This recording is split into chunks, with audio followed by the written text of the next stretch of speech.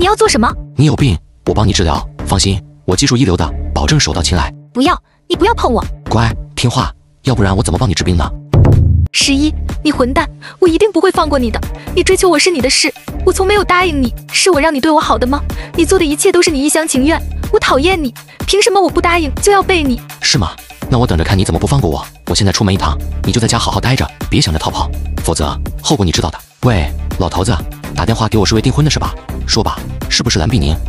你怎么知道的？你找我还能有什么事儿？之前就总惦记让我安定下来，这我还猜不到。我们堂堂千家，不可能找个小家族订婚。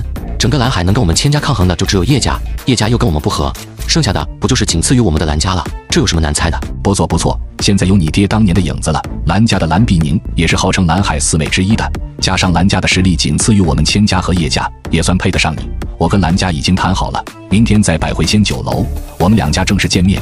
你也跟那蓝小姐见上一面，记得打扮得帅气点，可别丢了我们千家的脸。行啊，老头子你放心，蓝家那小妞我一定把她拿下，她跑不出我的手掌心。你可别吹大喽，那蓝家的蓝碧宁眼界极高，还有过留学经历。说句不好听的，虽然这算是一场政治婚姻，我也希望你能真正俘获她的心，这样你的婚姻生活也能更加幸福啊。知道了，其实我无所谓，只要能娶个顶级美女回来陪着我就行了。放心，这是我不会办砸的。老雷，准备一下，等一下跟我去收购公司。收到，千少。秦小姐，我今天来的目的很简单，你的公司我收购了，你开个价。我能问下原因吗？原因很简单，我很看好你，只要你跟着我干，保证你前途无量。怎么？你现在不卖我，难道你还想卖给外面那些给你下了套又趁人之危的人吗？你说个价，我保证不还价。公司市值的2倍，并且……好，你所有的条件我都答应，只要你跟着我干。千少，你既然想要我，那能听完我所有的条件吗？行，你说。千少，你所有的一切要求我都可以答应。我的条件是，除了双倍市值外，保留所有员工不得裁员，且所有员工待遇按照天龙集团看齐，所有人员职位不变。另外，他们的合同要改成天龙集团的合同，在原有期限上延长5年。好，我全答应你。不过嘛，我现在身边少个秘书，你暂时给我当秘书。你现在就通知公司所有员工，今天收拾好东西，下班之前全部搬到天龙集团去。具体事宜等下你跟雷鹏交接。雷鹏，就门外那个。行啊，给你5分钟处理，过后回来这里，我还有别的事让你做。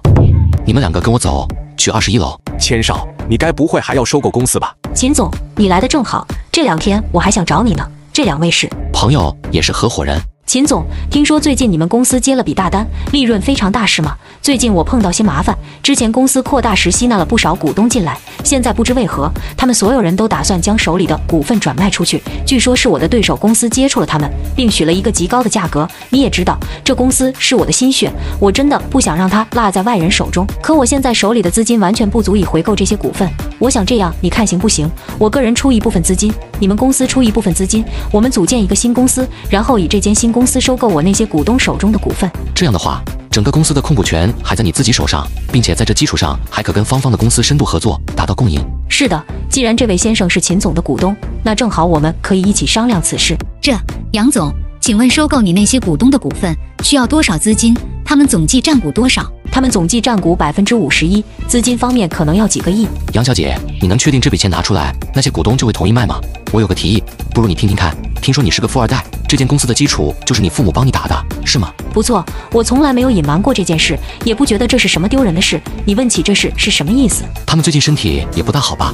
我猜是不是因为他们的公司也碰到些问题，所以每日忧思过度造成的？并无此事，我父母的身体好着呢，他们的公司也没什么问题。杨小姐，我希望你能坦诚一些，如果他们的公司没问题，你又何须找外人帮你回购股份呢？不愧是秦总的朋友，眼光真的很毒。不错，他们的确也碰到一些麻烦，所以我有个提议，不如我把你这间公司全部收购。你什么意思？意思就是从今以后，你杨雪要为我打工，但我可以保证你比自己开公司的成就会更大，如何？不，这不可能。这间公司是我的心血，我不在乎赚多少钱，我只想要自己成就一番事业。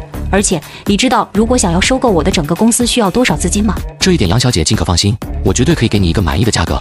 另外，我可以保证将你公司内的所有员工一并接收，待遇嘛，不论职位翻3倍。不，绝对不可能，我是不会把自己的心血卖出去的。老雷，好像有个叫腾飞的公司对吧？你想干嘛？千少，我现在就打电话，1分钟之内给我查清所有腾飞公司合作商，5分钟之内断掉这间公司所有供应，结合全部债权人，同时发律师函，顺便告诉腾飞公司的负责人，之所以出了这些事，就因为他们的女儿杨雪得罪了一个不该得罪的大佬。千少，我这样安排可以吧？你们在我这儿演什么戏呢？就凭你们的实力，腾飞公司就算再碰到难事，也不是你们能搞得动的。杨小姐，稍安勿躁。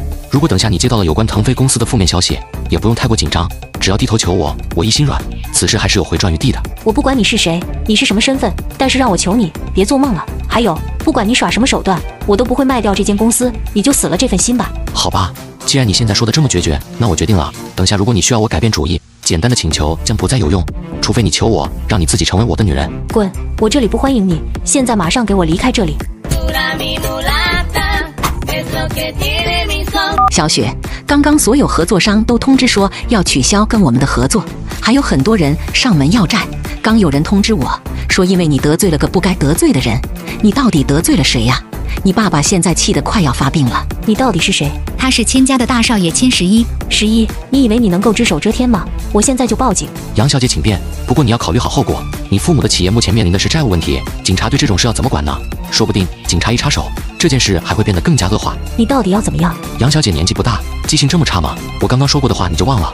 不过我说过的话不会重复第二次，给你10秒钟考虑时间。能请雷总和秦小姐先出去吗？我想单独跟千少你谈。好，你们先出去，看好门口，不准任何人进来。是，千少。杨小姐，现在有什么话便说吧。千少，你想要的我在这儿便给你，只希望你之后放过我的家人。你这是在求我吗？是，千少，不管发生了什么事，都是我杨雪的错，祸不及家人，我求你放过他们。杨小姐，我破例再说一遍，刚刚给你机会了，可你不中用啊。之后我怎么说的？你要求我，让我答应你来做我的女人，这么快就忘了？千少，你身边的女人多如牛毛，即便你让我留在你身边，要不了多久也会腻的。算了，杨小姐既然听不懂，那我就告辞了。至于后面会发生什么事，我就不清楚了。千少，你到底看上我什么了？这话才算问到点子上。我可以明确的告诉你，我不仅要你，还要你整个公司以及所有员工。以后你就是我身边的助理，秦芳现在是我的秘书，你们2人需要随时供我使用。好，我答应你，希望你说话算话。不，杨小姐你错了，不是你答应我，而是你求我。千少，我求你，我想做你的女人，请你把我和我的公司都收了吧。